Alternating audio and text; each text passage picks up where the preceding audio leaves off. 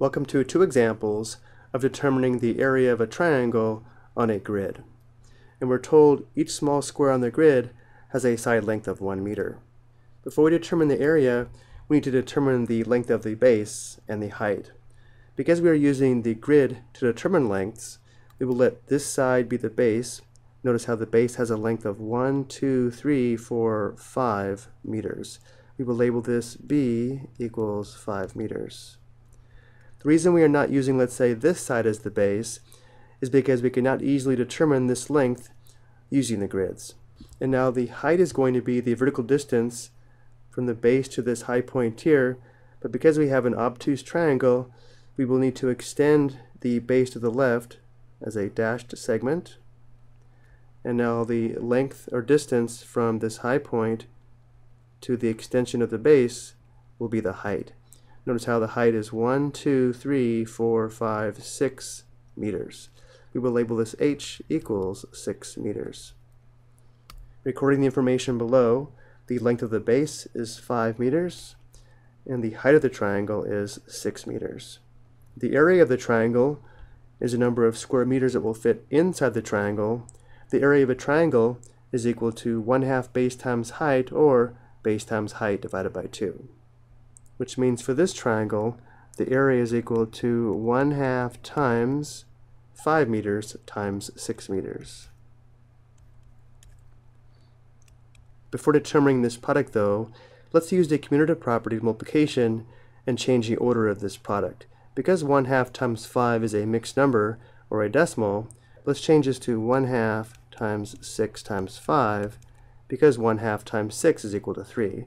This simplifies to 3 times 5, which equals 15. The area is 15 square meters. Which means exactly 15 square meters will fit inside the triangle. Let's look at one more example. Same question, different triangle. Because we are using the grid to determine the lengths though, we will now let this side of the triangle be the base. Notice how the base has a length of 1, 2, 3, 4, 5, 6, 7 meters. We will label this side B equals 7 meters. Again, the reason we're not selecting, let's say, this side for the base is because we cannot easily determine the length using the grids. And now if this is the base, the height is going to be the vertical distance from the base to this point here on the right, which should be this length here. Notice how the height is 1, 2, 3, 4, 5, 6, 7, 8, 9, 10 meters. Recording the information below, the length of the base is 7 meters, the height of the triangle is 10 meters, and the area of the triangle is equal to 1/2 base times height. In this case, we have the area equals 1/2 times 7 meters times 10 meters. Now for this example, let's leave this product in this order. 1/2 times 7, or 1/2 times 7 over 1 is equal to 7 halves. We have 7 halves times 10. Let's write 10 as a fraction with the denominator of 1. Before multiplying, notice 2 and 10 share a common factor of 2.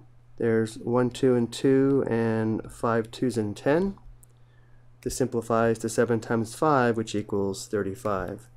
The area of the triangle equals 35 square meters, which means exactly 35 square meters will fit inside the triangle. I hope you found this helpful.